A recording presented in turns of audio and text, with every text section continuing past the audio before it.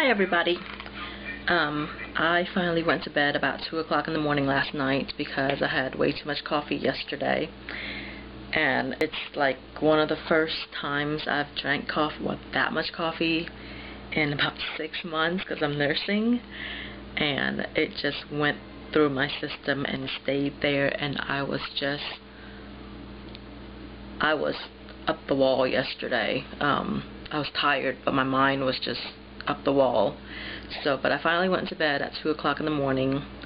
But before I went to bed, I set my alarm clock for 5 o'clock in the morning because I wanted to get up to watch Halley's Comet, the shooting stars, this morning. So I got my ass up at 5 o'clock in the morning, even though I'm not a morning person. But I got up anyway because I'm a nerd. And I went out there to look at the shooting stars, which I saw about 13 or 14 of them, and it was really neat.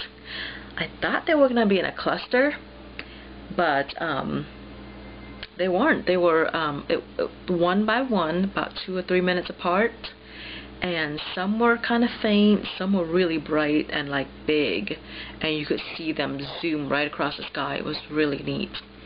And you know, this is one of the few times that I love living in the country, and you won't hear me say that more than once. Because like if I was living in Cincinnati right now, I wouldn't have seen them because the city lights are so bright that you wouldn't be able to see them. So I saw those this morning in about 20 minutes or so. Within the time frame of 20 minutes, I saw about 13 or 14 of them, which was cool. Then I came back inside because I was freezing by then, and went back to bed, of course. Let's see what else. One of the girls I work with, not the one that bought Logan the dinosaur costume, but another one, she's about my age, but she's younger, but we won't go there. She wanted me to dress up for Halloween also because I think we're both scheduled for Halloween, and we're encouraged to dress up, you know, for the holiday or whatever it's called. And last year she wanted me to do that also, but I couldn't. Well, I wouldn't because I was pregnant, and so I promised her this year I'll do it. So I went to CVS yesterday and bought one of the witches hats, the really ugly ones for 99 cents, and came home and added more color to it. I added like red strips of cloth to that and a bow on top. And I got a red t-shirt I'm gonna wear underneath, and then with an old black t-shirt I made it into a vest, like one of those Oktoberfest vests, you know, the ones that are laced up in the front. One of those. I'm gonna put that over the red top. And then I've got these capri tights that I'm gonna wear underneath. They're black. And then I'm making, using strips of red fabric and black fabric and trash bags, black trash bags. I made this skirt. It looks kind of like a grass skirt, but kind of ribbony. They're red and black, gothic looking skirt that I'm going to wear over the tights, and I have this pair of knee socks that are red and black striped, so I'll wear those also. And of course my broom, my Malaysian broom, which is amazing. I love it. I'll have to duct tape that black first though, because otherwise it wouldn't really match. So that's what I'm gonna wear. I'm gonna be a witch. It's not far from the truth. So tomorrow, I found out tomorrow, at our local health department, I'm going to bring Logan there between 5 and 9 because we finally got the H1N1 flu vaccine, the injections. So we're going to both go and get that. It's free for residents, so yeah, we're going to go get them.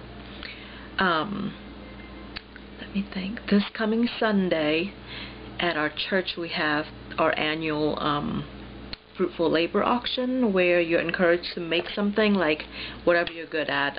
People bring pies and cakes and cheesecake, which is really, really yummy, and coffee cakes and anything, crafts, blankets, anything, and they bring it, and then it's auctioned off, and all the proceeds will go to the church.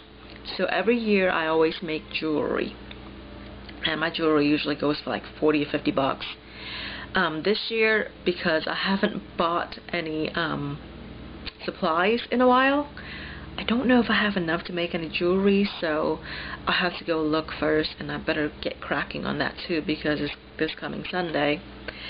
So I might just do something completely different and maybe make a basket, one of those spa basket or something, and I've got some dried lavender flower lying around here somewhere, so I can make like a eye pillow with that, and maybe make some soap with lavender and oatmeal, and maybe like a rice bag, a boo-boo bag. I don't know what else to put in there, so I'll figure something out. Maybe make a basket. That's probably what I'm going to end up doing. Or, I don't know, I'll end up doing something for it. So, that's usually a lot of fun. And then, let me think what else. Oh, yesterday during my vlog, because I was so zoned out, I forgot to tell you guys that about 3 days ago, on October 18th, Logan learned to say mama. I'm not really sure if he was just saying it because he was babbling, or if he said it on purpose, but he said mama, and I'm encouraging it. So now every time he wants to be picked up, or when he's cranky, he says mama. So yeah, I thought he was going to say dada first before mama, but I guess I won. Shawn and I have decided, well, mainly it was my decision, and I just told him about it, that we are going to clean up our potty mouths.